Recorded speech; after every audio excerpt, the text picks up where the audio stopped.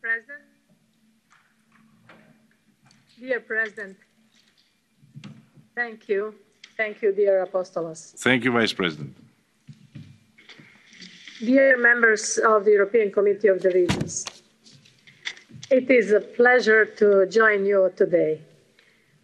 In your inaugural plenary of 20th of February, we discussed the conference on the future of Europe, and I will update you on this in a few minutes. As Vice President for Democracy and Demography, I can say that we are currently witnessing interesting moments in this portfolio. Democracy and demography do not exist alone in a vacuum. They are cross-cutting and complementary. My mission letter highlights the aim of strengthening the links between people and the democratic institutions that serve them. To narrow the gap between expectations and reality, we must find different ways to get to know our citizens better. Establish trust, establish solidarity. Knowing the impacts of demographic change contributes to this. At all levels, local, regional, national, and European. I know that one of the President's priorities is helping regions and cities understand and respond to the green, digital, and demographic transitions. You now have an additional tool to help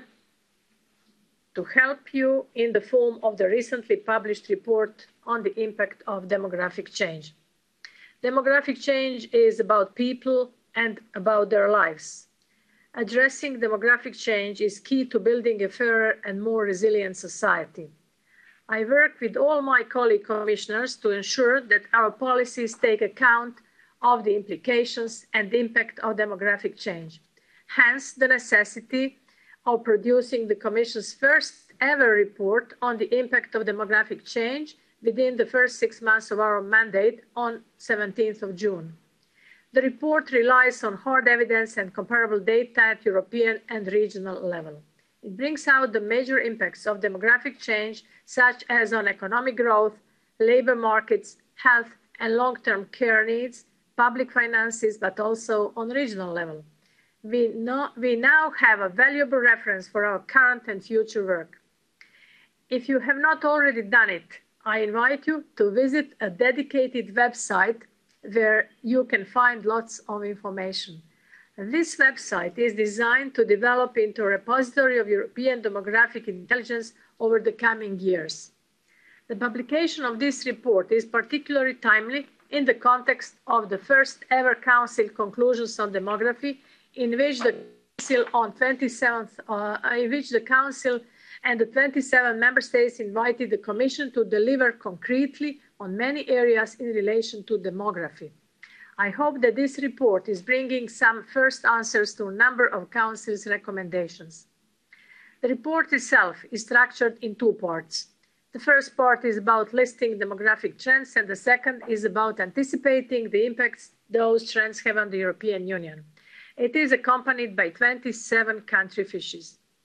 On the demographic trends, we are taking note on what is happening and comparing them between different countries or between regions within the same country. As we identify the trends, we need to study their impact on people's lives and livelihoods to ensure that when we are setting out policies and initiatives, that these are applied in a way that does not leave anybody or anywhere behind. The impacts are the core subject of my report. Allow me to offer you a quick overview of the analysis that has been done. We have divided them into 4 different categories. The first category is the labor market, because the first consequences of the shrinking workforce are obvious gaps that we are about to face there.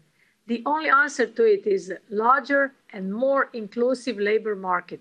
And I certainly hope that we managed in the report to demonstrate how to best draw on all its strengths, talents, diversity in the European Union, but also how to find ways to maintain productivity and growth through investments in skills and education. The second category of impacts is the one on health and care services. Here, COVID-19 has exposed in just a few weeks the true extent of the disaster we potentially face if we do not have resilient health and care systems, in particular given our aging population. We highlight in the report both the growing burden of chronic diseases as well as the shortages of professional staff and the need to meet the growing demand for accessible good quality services. The third category is the impact on public budgets. Put simply, an older European Union with a smaller workforce is likely to increase pressure on public budgets. What the report highlights in this case is the fact that our European Union will face a major challenge in funding its age-related spending in a way that is fair across generations. Finally, the fourth impact is on the regional dimension. Here, it doesn't mean that it's final, but it's the fourth in my report. Here, I must highlight the need to address demographic transformation at the level closest to the citizens. Dear members of the Committee of the Regions, the report on the impact of demographic change is just the beginning of our work to come. I'm particularly happy to address you today because I count on you and your cooperation. We need the European Committee of the Regions to zoom the analysis into the regional dimension. At this initial stage, we have developed the country fishes on member states level, but what is particularly interesting is not the dynamics between member states, but the one between regions or on sub-regional level. Because this is where depopulation is happening. This is where demography becomes tangible and where numbers take the form of lives. This is where the services are missing. This is where we need to tackle demographic change at its core. This is also the reason why we have a very strong territorial chapter in the report. Let me take this opportunity today to extend an invitation to you, the European Committee of the Regions, and your rapporteurs, to take this analysis one step further and follow up with local and regional perspectives. The regions stand to benefit a lot from such work. This report is a starting point. It does not provide solutions, but launches a number of initiatives addressing demographic challenges. In the coming months, we will present a green paper on aging, as you said, looking at issues like intergenerational solidarity and impacts on the labor market. We will publish a long-term vision for rural areas designed to help rural areas in meeting challenges such as depopulation, connectivity, and limited access to services.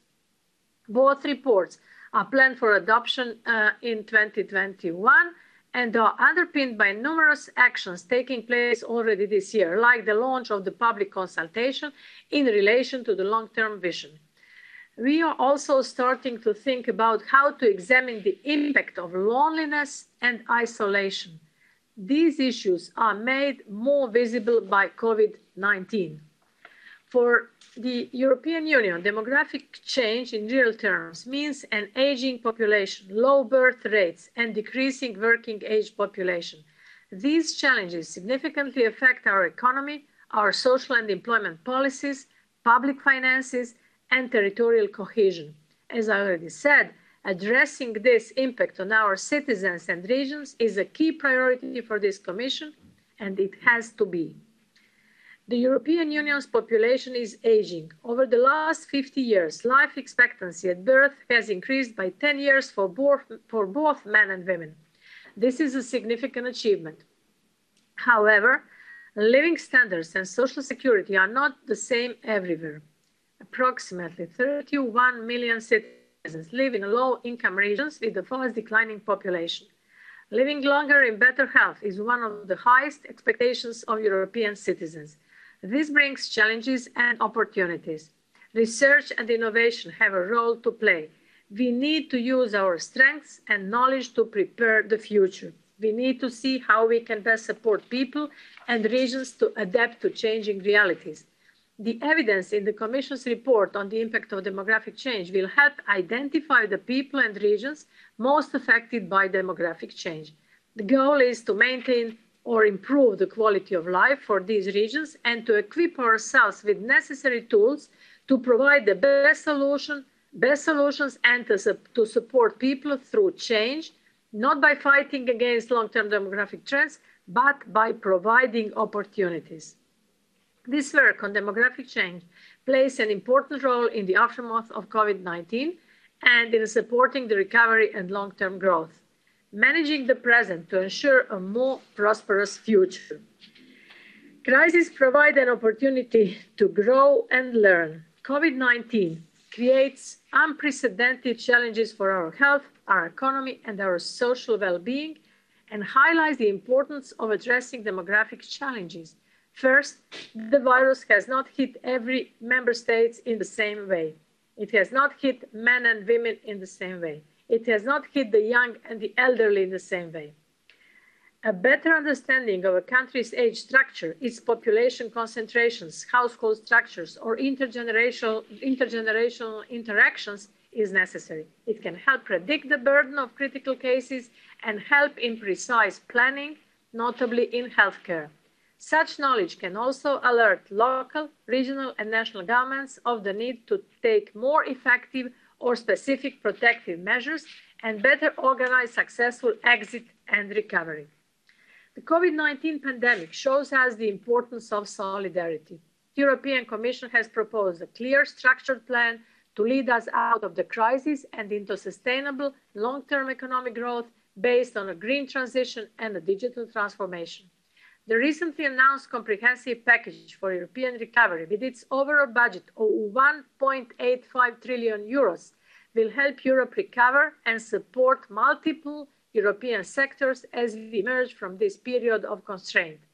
Major initiatives like Next Generation EU will boost the EU budget in the first crucial years of the recovery and contribute, together with the reinforced budget from 2021 to 2027, to making it sustainable, inclusive, and fair. Together, we will exit the crisis. The Conference on the Future of Europe is an excellent tool to engage and involve all Europeans, to listen and to inform. Dear members, dear ladies and gentlemen, crises often force us to come up with new ideas.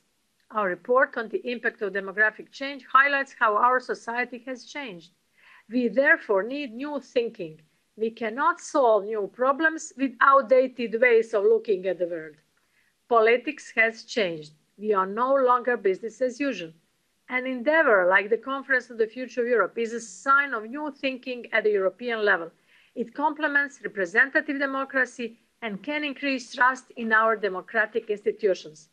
I know that the Committee of the Regions has a keen interest in making a success of the Conference of the Future of Europe. You will play a key role in the conference, and so I'm sure you want to hear an update from me on this. None of us could have imagined the multiple effects of COVID-19 across our European Union. Surely, this crisis shows that democracy and the institutions that underpin it, the democracy and the institutions that underpin the democracy and the institutions have a key role to play. We understand that citizens' trust in democracy cannot and should not ever be taken for granted. Citizens have been asking for greater participation in policy making. We must listen. It can help to reinforce democracy in the European Union. Now is the time to put innovative tools to work for democracy and citizens, starting with the Conference on the Future of Europe. To be clear, the conference is not about one particular personality, about one institution, region, or member state. The conference belongs to all of us, from citizens to civil society, to businesses, to national parliaments, regions and local authorities, to universities and think tanks, and of course, politicians and decision makers. We need to strengthen our representative democracy by offering an opportunity for enhanced deliberative democracy. We need to consolidate this partnership approach. Here, the European Parliament, the Council and Commission must lay the ground for the conference. The most recent development is that the Council has adopted its position, as had the European Parliament and the Commission. We can now take the next steps to launch the conference. We need to adopt a joint declaration by the European Parliament, the Council and the Commission, setting the structure, scope and main principles of the conference, and establish principles for those wanting to become our partners in this joint exercise. This includes the Committee of the Regions. Dear ladies and gentlemen, to conclude, to end, I will end by reminding you of why we are having the Conference on the Future of Europe. It is for the current and next generations of Europeans. Children make up 20% of the European population, meaning approximately 90 million people in the European Union are children. President von der Leyen declared that we need to invest more in the future of our children. We need to act. We are preparing a new comprehensive European strategy for the rights of the child. This strategy will call for the active participation of children in the European Union's democratic life, thereby strengthening the role of children in our Union's present and future. Therefore, structured children's dialogues will be an integral part of the conference. Tackling the impact of demographic change is at the heart of a union that strives for more. It cuts across our work on the 6 headline ambitions in President von der Leyen's political guidelines. This is ultimately about ensuring that nowhere and no one is left behind, a feeling which can lead to a loss of faith in democracy. Citizens will play a leading role in building a more resilient, sustainable, and fair union. Together, citizens and democratic institutions, on the basis of solidarity and our common present and future, will find ways to give Europeans a greater say on how the European Union works for them. I look forward to your response to my invitation to complement the analysis in our report on the impact of demographic change and follow up with local and regional perspectives. And of course, I look forward to working closely with you in making the Conference on the Future of Europe a concrete success for all of us. Thank you very much for listening to me.